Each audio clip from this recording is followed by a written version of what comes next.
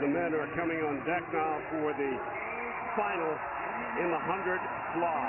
And we have had a change in the order simply because Dilo of Peru, who should have been in the middle of this pool, has been suspended because he tested positive for a banned substance. We've been told that it was Saniago and that he was pulled out of this. He will lose his silver medal on the opening night, which means Canada's Alec Page, who is fourth, will move up to third. Canada's Zach Tetrat will move up to second. And Eugene Godso moves over from lane 8 to lane 1. And everybody switches lanes. And that was the confusion in the B final because they had to take a man out of that and put him into the A final.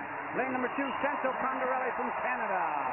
20 years of age. Originally his mother's from Kenora, but he's lived all over the world. And now he's swimming for Canada. This is his first national team for Canada. Long Yuan Gutierrez from Mexico, 20 years of age. He just missed the final in the 200-meter fly, so he made sure this morning that he was going to be in the A final. He did his best time by a second and a half to get into this A final. Giles Smith from the United States, 23 years of age. 5 foot 10 inches. A little bit smaller than most of the international swimmers, but he's got a lot of power. You can see that powerful frame. Originally from Baltimore, he's now training down at the University of Arizona. Santiago Grassi, the Argentinians are having a whale of a meet on their men's team. He's 18 years of age. He did his national record this morning as well. He broke his by half a second. Here's a veteran, 28 years of age, Albert Subiret from Venezuela. He won this event 4 years ago and won a bronze medal 8 years ago. He's been on the scene for quite a while. He trains in Arizona. Arthur Mendez will have lane number 7. He's a 21-year-old from Brazil. He goes to school at Auburn University. He was at the World Juniors back in 2011. Arthur Mendez. And here's the man that wasn't going to be in the final, Luis Martinez. He was supposed to be in the B final consolation, but he got bumped up when Fiol was pulled out of the race. He's from Guatemala, 19 years of age, and he was in the B final in the 200 free. He's now in the A final. The U.S. have won 7 gold in this event, 15 medals. Their first gold went to Mark Spitz back in '67.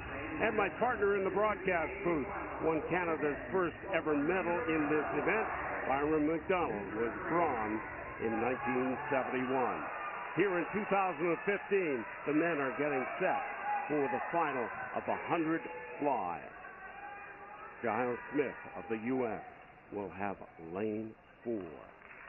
He did a 52.13 in the heat this morning.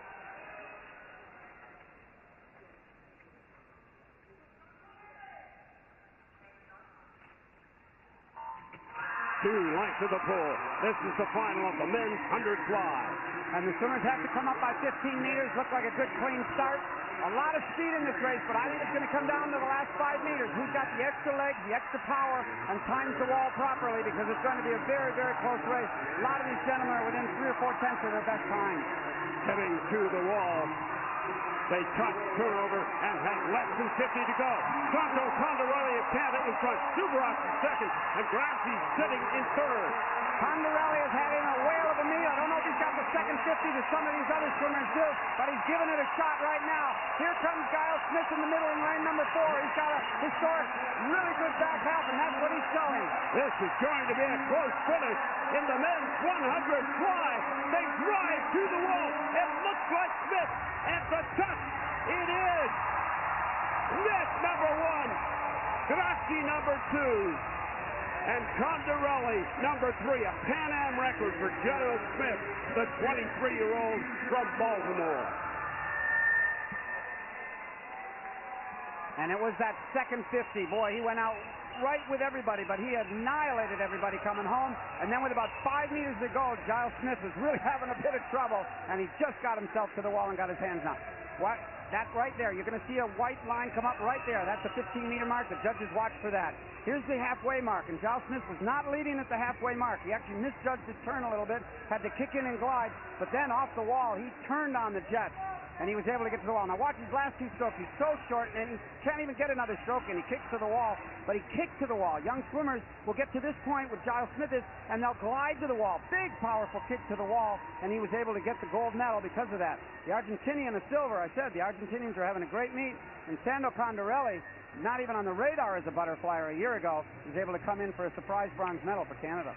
And how close was it? How about 5/100ths of a second? Thank you very much, says Giles Smith of the United States. He did 52.13 in the heats, but turned it on in the final when he needed to, and he gets the gold medal in the men's 100 fly. And silver to Grassi of Argentina with a time of 52.09. 52.42 is good enough to give Santo Condorelli of Canada the bronze in the men's